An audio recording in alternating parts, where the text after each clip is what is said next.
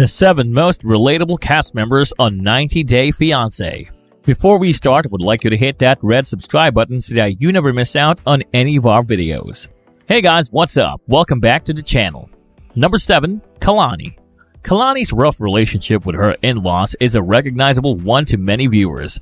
Anyone who has a fractured relationship with their in-laws can relate to Kalani and her difficult, distant relationship with her sister-in-law and mother-in-law.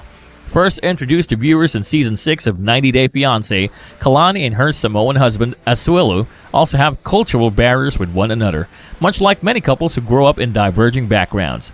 Although Kalani is half Samoan, she has been raised in America her whole life. Therefore, she has more of an American mindset, especially pertaining to gender roles in the home. On the other hand, Asuelu grew up in a patriarchal Samoan culture, which has colored his perception of women's role in the home. Number 6. Armando. Armando's difficulty in letting his family know things about his relationship with partner Kenny, like their engagement, is very relatable for those who have issues coming out to their families. Armando's journey is coming out as gay to his loving but conservative family was a major talking point of 90 Day Fiancé. The Other Way Season 3, this is something that many in the LGBTQ+ community can empathize with, as many undergo their own journeys in revealing their sexual orientation. Number 5. Curly Yam. Often revealing bouts of homesickness, Curly Yam's missing of her Brazilian family and country was incredibly relatable for anyone who has ever dealt with being away from home. Seeing her sadness and the thought of her family being so far away showed viewers just how challenging it is for individuals to leave their family, friends, culture, and even their language when immigrating to the United States. Curly Yam was also relatable in how down-to-earth she was about her many joys and worries. Never one to be snooty or high-maintenance, Curly Yam was very easy for viewers to understand and relate to, making Curly Yam and her husband Alan a fan-favorite couple of 90 Day Fiancé. Number 4. Singin. Pretty much everyone at one point or another has used humor as a way of diffusing a frustrating argument. Those who rely on humor to handle difficult situations related to Singin, who often dealt with his relationship issues with Tanya through humor. A favorite moment of Singin's humor occurred during a fight when Tanya bemoaned what she perceived to be Singin's lack of ambition. When Tanya said that Singin needed to level up, Singin's response of "This isn't Super Mario Brothers" was perfect tension diffuser to their repetitive argument. Singin's laid-back attitude and kind-hearted personality endeared viewers to the relatable South African.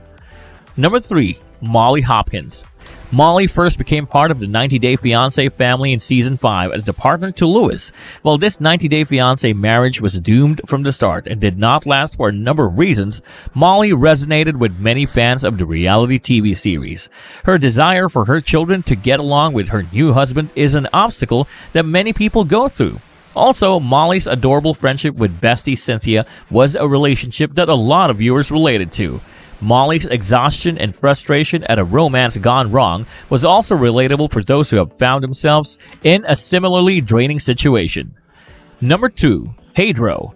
Like so many married people, Pedro has the tough but relatable task of balancing his wife, his in-laws, and his own family, all of which present their unique challenges. Pedro's and Chantel's families did not get along, putting Pedro in the middle of 2 warring groups. Pedro also has an obligation to his family, always supporting them when they need anything.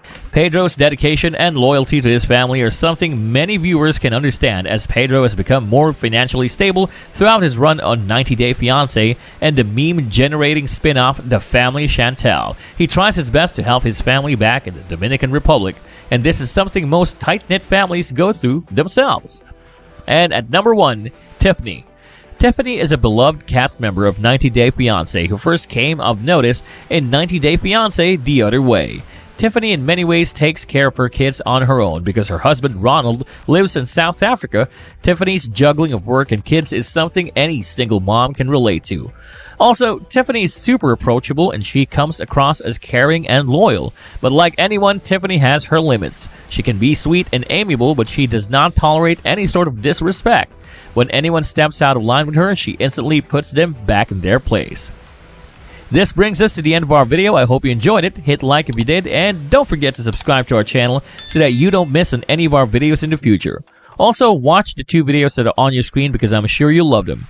With that, I'll see you on the next video.